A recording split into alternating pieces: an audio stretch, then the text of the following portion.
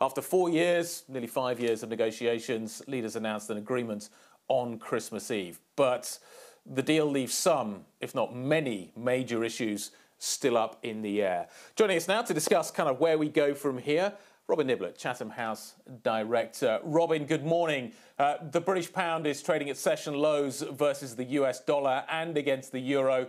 The market seems relatively unimpressed. What is your assessment? Well, I think the markets are just reflecting the reality of this deal. It was always going to be a bare bones, skinny deal. It is remarkable, A, because of the size of the economic relationship, over $700 billion worth of bilateral trade. I mean, it is huge in terms of the relationship, but it is a disintegration deal rather than integration deal. So what the two sides have done to each other, in a way, is make their economic relationship less effective more than more. So it's hard, really, to find positive news about it once you start stripping away the realities. So Robin, when we look at what... Go ahead. Sorry, you're breaking up slightly, so let me jump in with a quick question.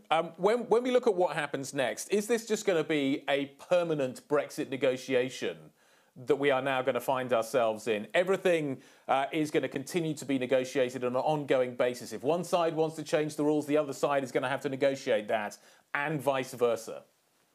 Well, there's two areas where this is apparent straight away. One is in fisheries, where for the moment we have a kind of standstill arrangement for 5.5 years, but thereafter you're entering into annual negotiations of quotas. So that'll be a constant area of tension.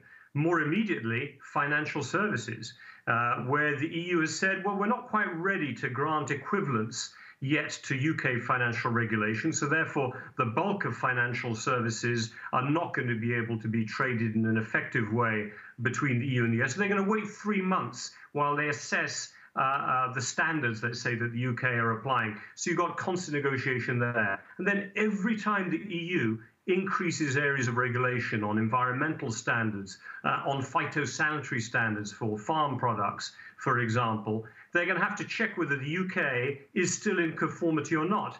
And if they're not, and it's going to impose some type of disadvantage to EU producers, the EU could apply or disapply some of the favourable treatment for UK goods going into the EU. So you can see we're going to be in an endless negotiation and reassessment of each other's steps for the foreseeable future. Robin, as the politics gets taken out, though, and that discussion becomes more technocratic, do those deals become easier to do? Or do you think that this will remain a constant sort of high-energy political story, at least here in the UK? I think a lot depends on how well Britain is doing. I know that's a weird thing to say, but if let's say the Johnson government feels that its levelling up strategy is working, if it starts to come out of the COVID crisis to the end of 2021, then in a way it can leave the EU negotiations to go into the more technical, bureaucratic annual process.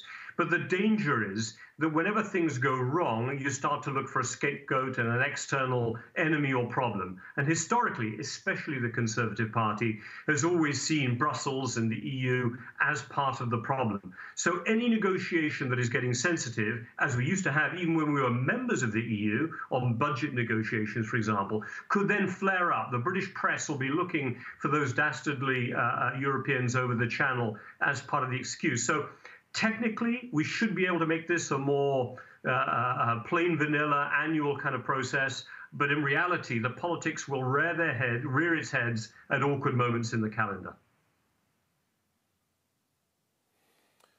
One of the objectives from the European Union side was to make it plain to any state that decided to follow the UK that life would be difficult, more difficult on the outside. Again, that must be an ongoing process.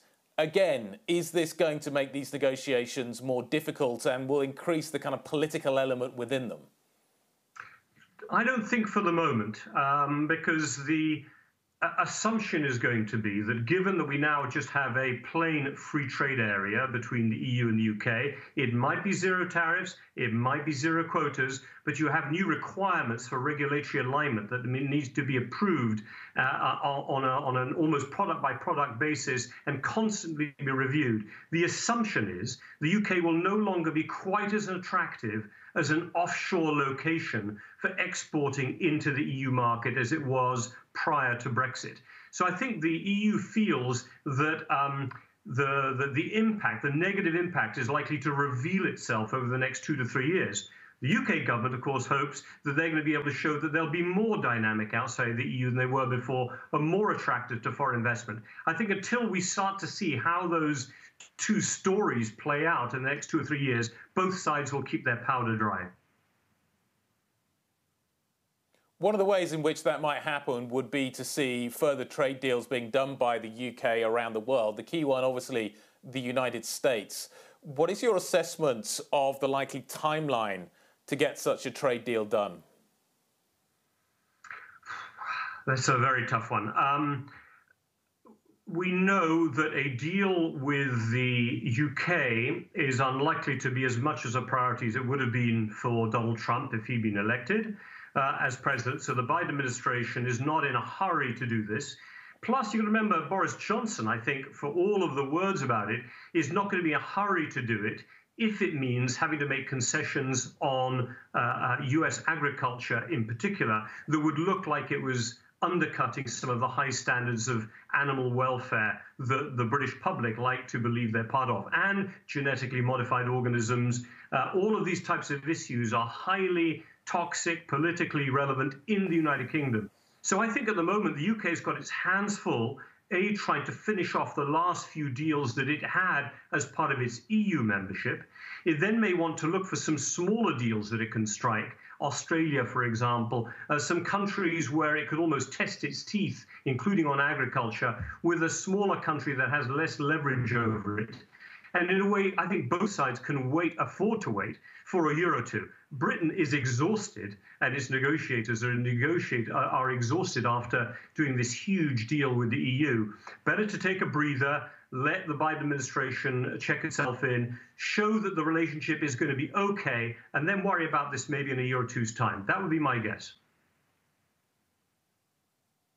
Yep, I think we're all exhausted by this whole process. A well-deserved holiday today. Robin, thank you for joining us on it. Robin Niblett, Chatham House Director, we greatly appreciate your time.